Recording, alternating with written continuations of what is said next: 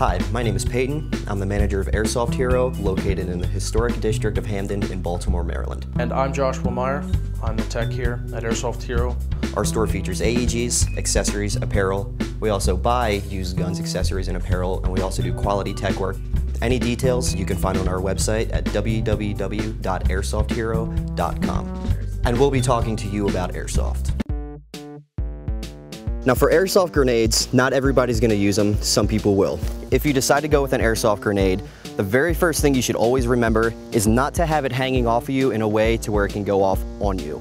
You wanna keep it secured inside of a pouch, inside of your pocket, wherever, just as long as the pin is not sticking out so it can't get snagged on anything.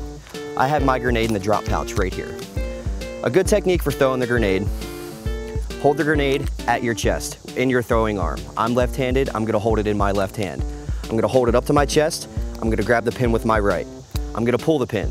That grenade is not actuated until I let go of the spoon. Once I let go of the spoon, the grenade will be armed.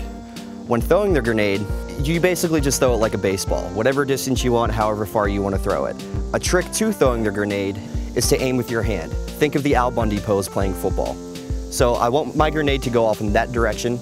I'm gonna hold the grenade like so, and as soon as I throw it, as soon as the grenade leaves my hand, I'm gonna drop down to my knee to clear my head so it won't bounce off of anything and hit me, it won't hit my head and fall in front of me, whatever. So you're gonna hold it back, do the Al Bundy, and I'm gonna throw. There's gonna be a couple different kinds of grenades that people are gonna use. Some of them are gonna be gas powered, some of them are not. Some of them are gonna shoot BBs out of them, some of them are just gonna make a loud bang. Most of the BBs that make a loud bang are available to get shipped in overseas. You can't buy them in a lot of American-based places. The grenades that we sell personally are powered from green gas. The internals have a small canister. You load the BBs up inside, put a cap on it, load it up with gas, throw the grenade back together, and you're ready to go.